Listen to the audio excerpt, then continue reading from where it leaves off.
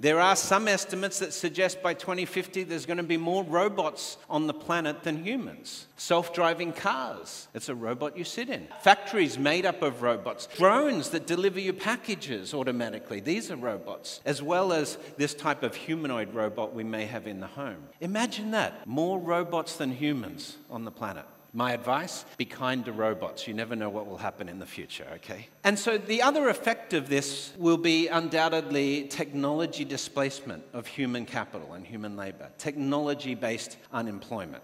And most capitalists will argue, but look at the internet revolution, look at the industrial revolution. Every time we've had a leap in technology, we've always created new jobs for humans. AI is going to be the same. But we've never had a technology that can displace jobs, blue-collar workers and white-collar workers across every sector simultaneously. This is unprecedented. And the markets are telling us what this future is likely to be like.